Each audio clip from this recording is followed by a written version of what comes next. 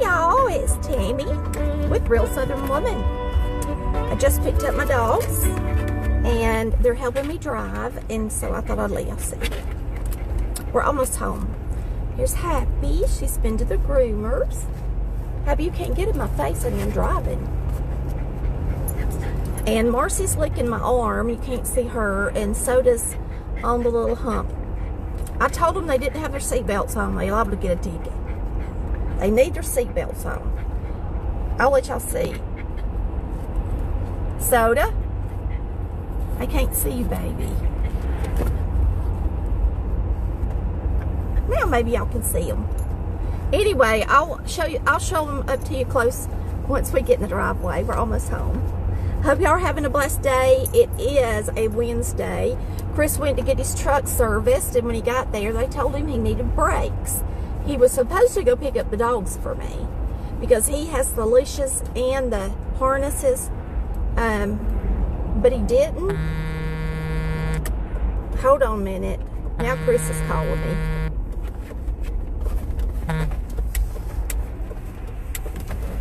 All right, let me fix this thing. I'm in my neighborhood now. Anyway, he had all the stuff to go get him, and I didn't. So when I got there, I was like, I don't even have a leash to put on them. And the girl helped me put them in the car.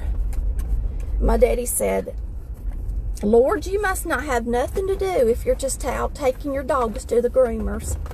I said, well, I guess so. I said, I got plenty to do.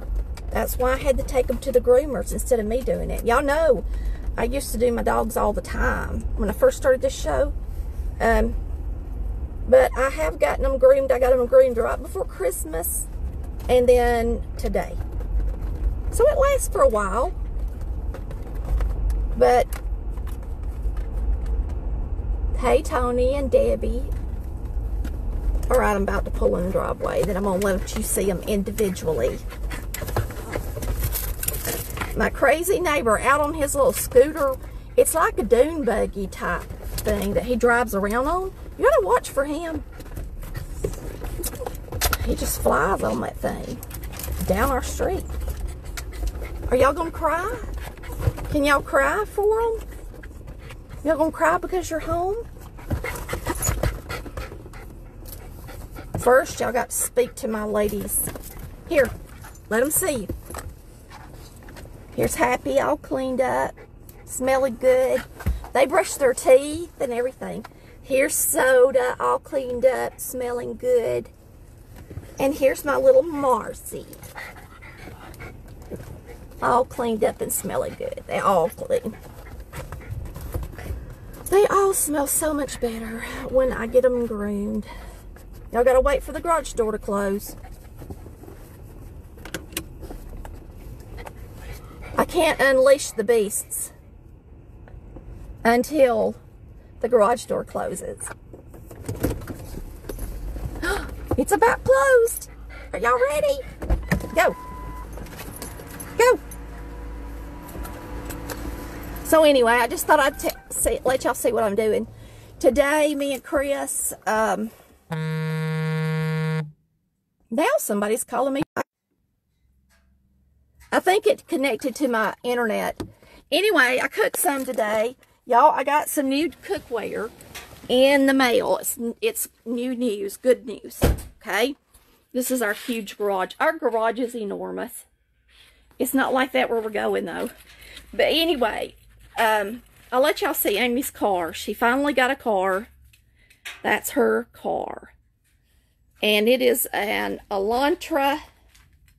So, I don't know if May will get one because that was her second wreck. There's my old car that I love so much. I gotta make sure, I don't think I turned that light off. I left the light on in it, y'all. Or any of y'all like me and forget what you're doing. I turned this little light on up here. I'm gonna turn it off. Okay. So anyway, there's Amy's car. But our garage is huge. See how big the garage is, and it's full of stuff? And we're going to have a lot to move when we move. And look, you see this pole that's hung up in our garage? Chris hung it from chains. See the chains? He hung up this pole so that when I have a garage sale, I can hang clothes on this. This actually come from our old, what do you call those things the kids jump on? Trampoline. Trampoline. So they were the poles. They were the poles from our trampoline. So if you ever get rid of a trampoline, save the poles. Hang them from the top of the garage so you can have a good yard sale. Anyway, I made fried cube steak today that I got to post. And I got this new cookware. I'm going to go ahead and show y'all a sneak peek of it. And then I'm going to sign off. Y'all know I have Salad Master cookware. And you know what mine looks like. Let me go over here and get a piece so that we can compare the two. I'll get my big pot. Okay. On my website, I had picked out, let me tell y'all, on my website, if you go to cookware, my president's, the thing's playing. I gotta turn it down. Chris has been watching it all day. Let me turn it down. To the National Security Council during the same time period. Anyway, my cookware is called Salad Master, and it costs thousands of dollars. So I went online on Amazon, and I tried to find a product that I felt like would be comparable to Salad Master. I am so impressed. Before I sold, I had it on there, but I hadn't, bought any to see if it really compared. So I'm going to show y'all this. I could not believe it.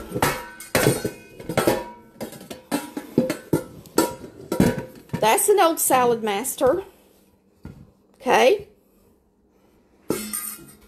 And this one is an old Salad Master. Actually, this is an older top. I've even got a newer top in here. I might have took it down to the beach. I kind of went half and half in my stuff. No, that's the old top too. I got two different ones, okay? This is the older lid. Salad Master from 10 years ago. I got that on eBay. And this is my lid from the year 2000, okay? This is my big boiler. This is what I ordered. It's actually heavier than that one.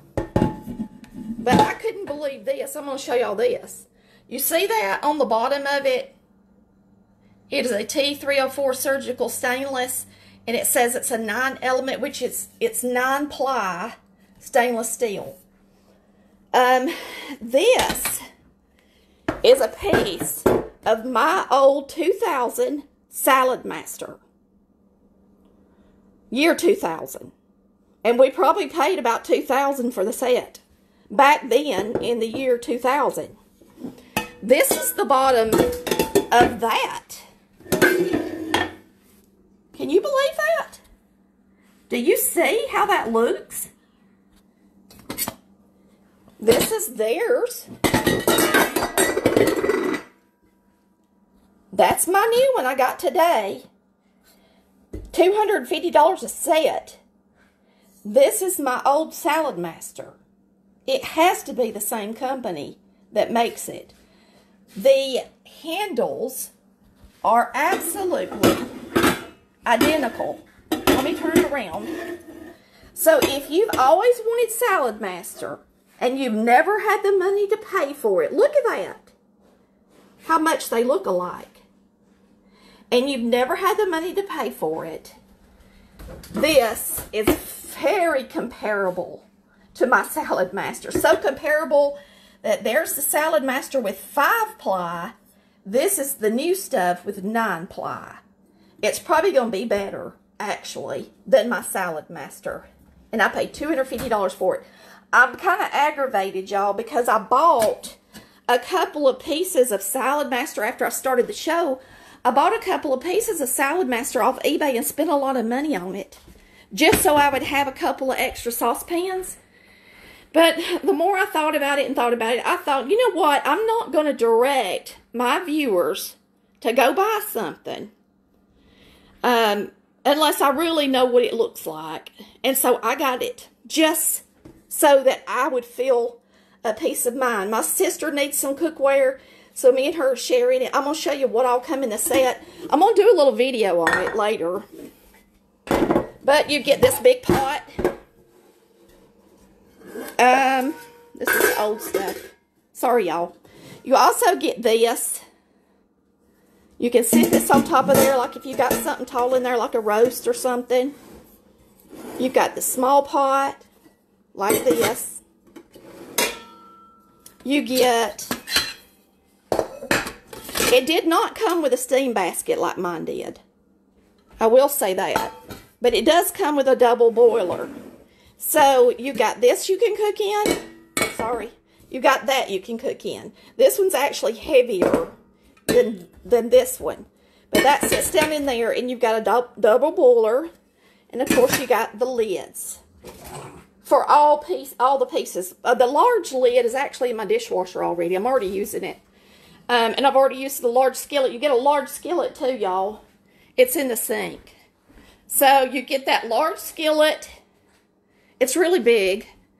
I have never been one, though, I'm going to be honest with you. I really have never been one that likes a stainless steel skillet. Because most everything I make in a skillet, just like when I made my cube steak today, I used stainless steel. Stainless steel is great for boiling your vegetables and cooking vegetables and different things like that. But I just don't like to fry in it. Okay? But you can deep fry in it. And you can fry in it if you're using a lot of grease.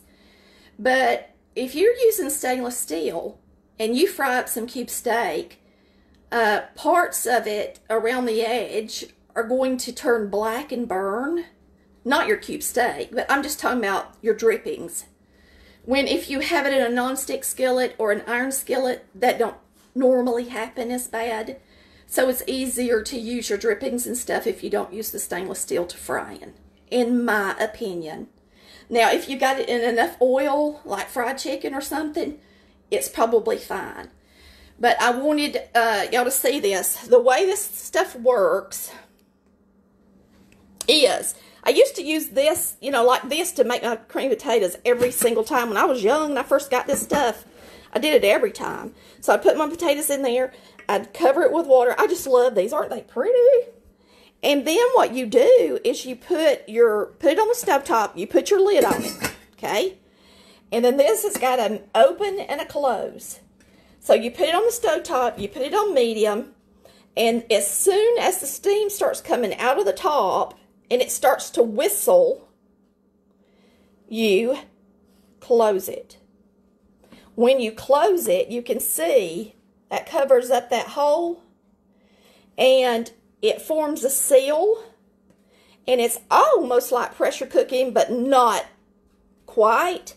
But if you use this to make your peas or your cream potatoes or whatever you're making, your vegetables will get done quicker because they're kind of under pressure cooking. It's not a pressure cooker, but it's kind of like in between the two. But I really love this stuff. I have used it since the year 2000, the set that I have, and there's my old boiler. And I love it. And the lids do, the Salad Master, the way that it works is this thing shimmies when I'm cooking, and some of y'all have heard that on the videos. See? So if your mama had this, you knew that sound. Something was cooking on the stove. She's asking 10-inch. Oh, are y'all talking about my, let's see, cast iron? My cast iron, y'all, is 10-inch. I never had a 12-inch. So what I use is a 10-inch. And it just is, here, let me show you. I made cornbread in my skillet today. Me and Chris has already made cornbread. This is my 10-inch with the 3-inch side. And you can buy this on the website and have it delivered, and it's heavy, okay? And then my iron skillet, look, my husband washed it and he didn't put it on the stove and dry it like he's supposed to. But this is my 10-inch. And see, it's all messed up on the bottom. I don't even know where I got this thing. But you know what that's from? That's from people. This is not something I've had for a long time. That is from, I don't know where I got this. I might have got it at a yard sale or something like that. Because I had a whole set and something happened. Anyway, that's where somebody had it really, really hot. And they throw it in the sink and they run cold water on it. That will happen right there. It doesn't hurt it. Everybody's like, oh, you're going to hurt your cast iron. You can't hurt cast iron. It's cast iron, for heaven's sakes. You can hurt the finish on it. See my pretty finish on mine? Looks good, don't it? So anyway, I've showed y'all how to do your cast iron. I've showed y'all how to dry it. All you got to do is dry it on the stove. Get it good and dry. Wipe a little oil in it. Put it on low and let it sit there for a while. 20 or 30 minutes. And it'll have a really nice seal on the bottom. Okay? Only thing that's going to take the seal off the bottom of your cast iron is not soap. It's not. It's not like you're going to pour ammonia or something crazy in it. My lipstick looks crazy. It's acid. Tomatoes. You fill your cast iron full of tomatoes, or you fill your cast iron full of cherries, like to make a cherry filling. I did that one time. Anything that has a lot of acid in it, like fruit.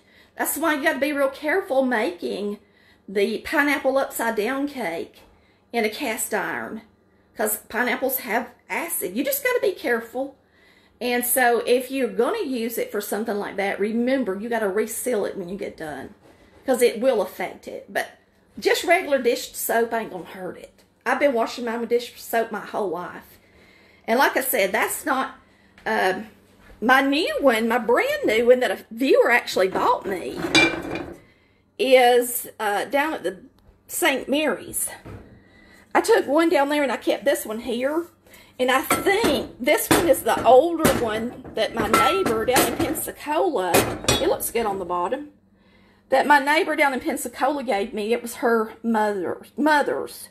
So this is a really old one. And mine don't have a name on them, or they're not stamped. But they've been well used, you can tell. I use my cast iron. This one don't have any kind of name on it or stamp. This one's in pitiful shape. But I still use it every day because the inside's beautiful. Okay? I've been told, y'all, that... wait a minute. I have been told that... What was I going to say? I can't even remember what I was going to say about my cast iron. Oh, I've been told that if you have a cast iron skillet and it's really bad, in really bad shape, and it's really nasty on the inside and it looks terrible, if you got an oven that does a self-clean, now I haven't tried it, but they say that you can put it in your oven when you do the self-clean. Y'all know how hot the oven gets. That's how I clean my grates, and I always have. If I take my grates, when I have a gas stove, I put them inside the stove on the racks when I clean my stove. That way it cleans all that nasty stuff off the grates and you don't have to scrub it. Okay? So you can do the same thing with your iron skillet. You can throw it in there. If you ever burn anything in these, no kidding. If you ever burned anything in these, or anything sticks to them, all you got to do is put it in some water and let it soak, and it'll just peel right up. Now, if you really cook something on it and burn it to where it's charcoal burned, you just put baking soda in it and cover the whole bottom with baking soda. Put enough water in it that that baking soda can, you know, simmer. You put it on the stove and you let that baking soda simmer for a good 10 minutes. Then you turn it off, and it should, if you take a spoon and you just scrape it, it should just come right off. So, lots of times when we think we've ruined something, you can actually get it off pretty easy if you just know the tricks. So next time I burn something, because yeah, I burn something every once in a while, I'll see if Chris will video me cleaning it up. But I sure ain't going to burn it on purpose. But y'all, that cast iron always looks pretty. It always looks brand new. And if you use Barkeeper's Friend on it, my old pans can look your old pans can look just about as pretty as the new ones. This is my old one. See it? Now, and I haven't cleaned it in a while, so you can see the water lines and stuff in it. And then this is the new one. But you can tell the rims are the same. I'm telling you, this cookware is nicer than my Salad Master. It's thicker, it's heavier. It's got this nice thick bottom, even on the larger piece and not just the smaller ones. My Salad Masters are like this, but the big boiler is not. I don't know why, but that's just the way it is. I hope y'all have enjoyed seeing me today and what I'm up to. We had black-eyed peas for lunch with cornbread and fried cube steak because I told somebody on Facebook I'd make some fried cube steak. So I got to post that. I got to get in there and edit it. So, let's see. Lisa says she loves Barkeeper's Friend. Scan your cookbook collection. You have lots of books. I clean mine in my self-clean oven. Yep, see? I tried that and it caught on fire. We burn hours off in the yard when we were burning leaves. How could an iron skillet catch on fire, Lisa, unless you had it full of food? That don't make any sense. I just would have to, I don't know what happened with that, Lisa. That sounds crazy. Let's see. Y'all want to see my cookbooks? There's my cornbread from lunch. I got this in that thrift store when I took y'all in that thrift store. I've got the Pillsbury's Best of the Bake Off collection. It's an old book. It was Pillsbury's Best Bake Off. Best 1,000 Recipes. It was made when women used to go and compete for the Pillsbury Bake Off. Look at these ladies and how they're dressed, y'all. They all got on their little aprons. They all got on the same apron to do the baking show. And this is the inside cover of it.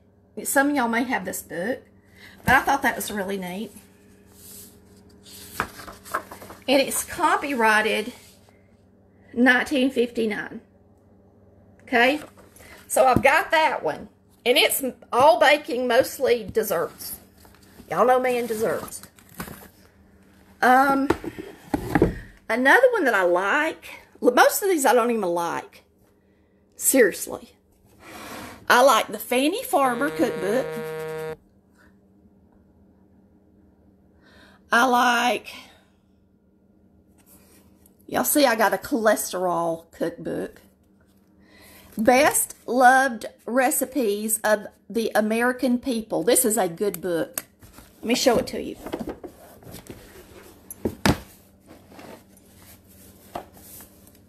This book, Best Loved Recipes, is from 1973, but it's got just standard recipes from people. You know, it's a good book. It's a good little book. So, I like my Fannie Farmer. I like this one. One of my favorites. Let me show it to y'all before y'all leave. Sorry, I'm just videoing and having to hold this too. Is it this? Y'all know this is the one my mama had. Cooking for American Homemakers. My mother used this every time just about she cooked. Let me see if I can get it out. So this is one I always turn to. And this one is from, let's see, it's copyrighted 1969, which is the year I was born. It's by the Culinary Arts Institute Encyclopedic Cookbook. I actually gave Mama's to my brother, and I bought this one on eBay. Mama's binder was falling to pieces, and recipes were actually coming out of it, so I gave that to my brother. She also used my mommy used this book and she used another book. And her other book is this book. You see it? This is what my mama used. You can see she wrote all over it. And she wrote all over the insides. But this is a dessert cookbook. It came with a whole series. There were desserts. And there was salads. And there was casseroles. Which I need to open up because so much of y'all like casseroles. I haven't even looked in that one. And there was meats. And so the only one Mom ever used was this one. Because she catered and stuff. And these are from the Progressive Farmer readers. So back in the day when all the farmers got had a Progressive Farmer, I guess that was probably a magazine or something. The ladies would send in their recipes, and they created these books from all the farmers' families. And so, like, when you open it up, see, this one was from Owen Braswell in North Carolina. It's kind of like one of those church cookbooks, but a lot larger because it covers more of an area. There's one from Mississippi, one from Kentucky, Arkansas, French mint pie, German chocolate pie, North Carolina. And some of them are good. There's one from Georgia. She's from flippin' Georgia. That'd be funny to say, wouldn't it? Coconut caramel. Anyway, it's just like a large church cookbook. It's what it amounts to, made by farmers. So I like that one, of course. My go-to when I got married was Better Homes and Garden, but I had the paperback version. And then I got this because I just had to have it when I went to Sam's Club. And let me just say, I do not like their new cookbook. I just don't like it. It's too fancy. I don't like the way they've done their recipes. They have all kind of alterations if you need this or if you want to do that. And that's just not my style. So I haven't opened this one maybe but twice. I don't really like it. I like the older Better Homes and Garden that's just a paperback. Much better to go by. Because they even changed the recipes, I noticed. Which kind of bothers me.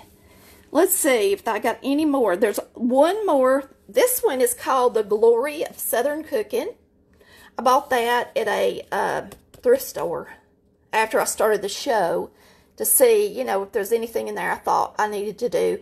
This is the prettiest church cookbook I have. This one is called Seasoned with Grace.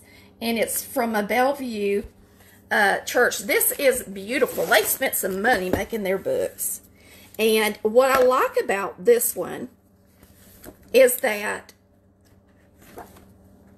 it has an introduction, of course, but I'll give you an example of one that I wanted to cook. I got them tagged. Okay, overnight coffee cake. So they give you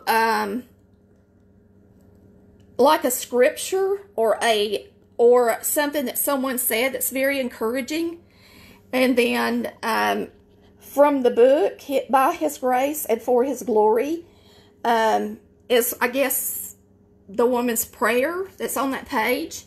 But it's just such a beautiful, beautiful cookbook, and it does have one recipe per page, which is what I tried to do in mine. Mine is not this pretty, or it cost us a blasted fortune.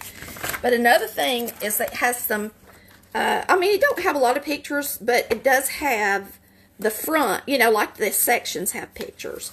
But let me show you one more thing. What I like about it is it has party ideas in the back. And these are Southern women that put this together. So Southern etiquette's part of it, which I like. And so when you open it up, it gives you party, you know, like what to wear your warm-ups, and come for a super supper. And then they tell you how to decorate the table, what's the inspiration of the party, and then they give you a menu. I love this little cookbook. A Breath of Spring. Maybe I could do something like that in my new cookbook. My sister's working on it now. And then I've got to get it to a viewer named Carol. She's going to help us with the editing part. But see, there's a wedding shower, and she tells you what you need and how to do it. I just think that's really important because there's so many people that have no idea how to host anything anymore.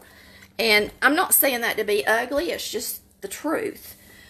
Most of you, unless you grew up in church, and now churches are even different, they don't get together as much, they really don't know how to host a lot of people and what to do and how to lay stuff out and all that stuff. So I like them older cookbooks. I think they're neat. And then I got one more that's my favorite.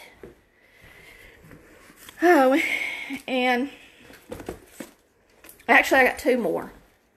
These are in the living room with me. Okay. This one is called Harvey's Best. This one was sent to me by a viewer. She is the viewer, the same viewer that sent me my blending fork. And she has since passed away, which is very sad. Her name was Kimberly. And I remember her very well. She was very encouraging when I first started the show. She sent me several gifts in the mail. And she sent me the blending fork. If it weren't for Kimberly, all of us today would not be using those blending forks because it would not be in my kitchen. Harvey's Best. This was a local grocery store's cookbook. And so it has a lot of recipes you grew up eating because it was made... I'm trying to find the copyright. Where were you made? I don't know that it has a copyright.